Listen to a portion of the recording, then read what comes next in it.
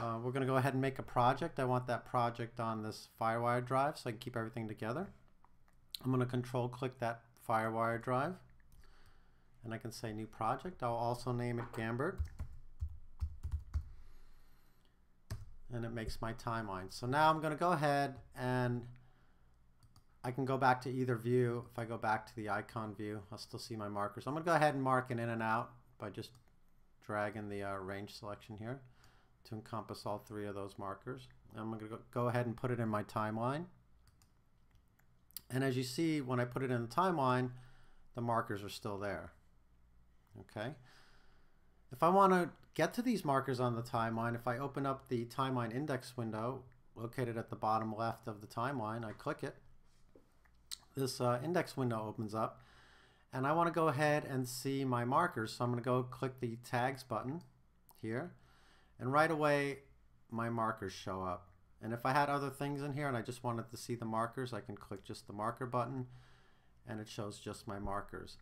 And again, when you click on those markers in the timeline index window, the playhead will go right to that marker in the timeline, which can save you a lot of time when you're navigating through the timeline fixing stuff, or you have to go back to a certain area. You don't have to drag across the whole timeline to find it. You can just click on the marker and the playhead will go right there. This can speed up the time of editing quite a bit when you get to the final stages. Also, I can use these markers for other things such as a to-do item. So here, if I want to, let's say, color correct this area here, I put the playhead here, or I can put the skimmer. Maybe I want the skimmer there. It's going to go to the skimmer first. And I hit MM on the keyboard. Again, the marker button comes up. But this time I want to say color correct and make this a to-do item. So I go ahead and say color correct. I say make to-do item. And you can see that the marker is red and not blue. So this indicates that you have a certain job to do in this area of the timeline. And here's the note. I hit done. And I'll put a couple to-do items here, so maybe just randomly I might want to put a speed effect here, so I'll hit MM on the keyboard twice. Again, the window pops up and I'll put speed effect and hit done. Actually not hit done, but hit make to-do item first so it turns red, and then hit done. So now I have two red to-do items, and I'll go ahead and put a third one on this walkthrough. And I'll hit MM on the keyboard again twice. And I'll put just randomly a black and white effect that I might want to do here. I make this a to-do item too. So I hit done. And so now I have markers, and I have things that I have to do in the timeline that I might do on the next pass.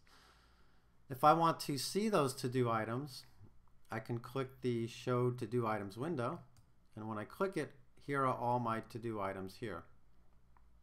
And again, if I click on the actual to-do item, so I want to color correct, I can actually go right to that area so I can start working on it without having to find it. So super easy to mark things out and find them. And when I do get done with a to-do item, I can do either two things. I can get on the marker and hit M again, and that window will come up. I can hit completed. Okay, that will disappear from your to-do items window when I hit done, and it will turn green instead, which means you have finished the task.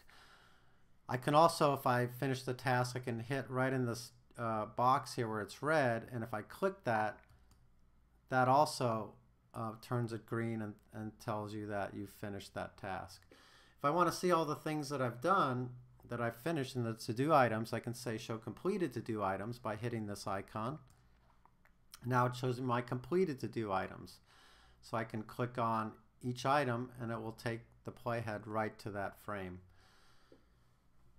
If I click this check mark off on, say, on the black and white effect, like let's say maybe I really didn't get done and I thought I was, but now it has to go back to do, I can click that check mark, and when I go back to my things that I have to do, that is back into that window.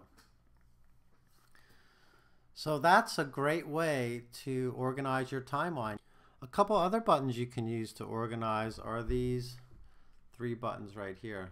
If we go ahead and click into the event browser and the clip, you'll see that these 3 buttons light up.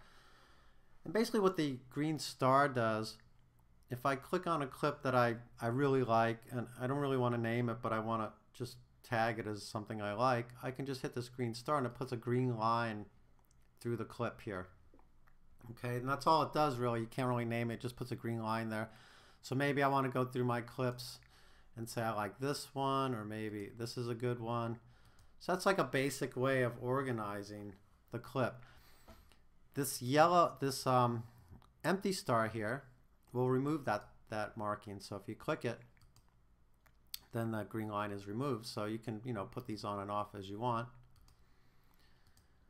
This X here, what this will do is put a red line in your clip. So if I hit this X, it puts a red line, and it also sometimes switches to hide the rejected. Okay, so that disappears from your event browser, or seemingly. So I hit this red X, it puts a red line and it disappears from the event browser.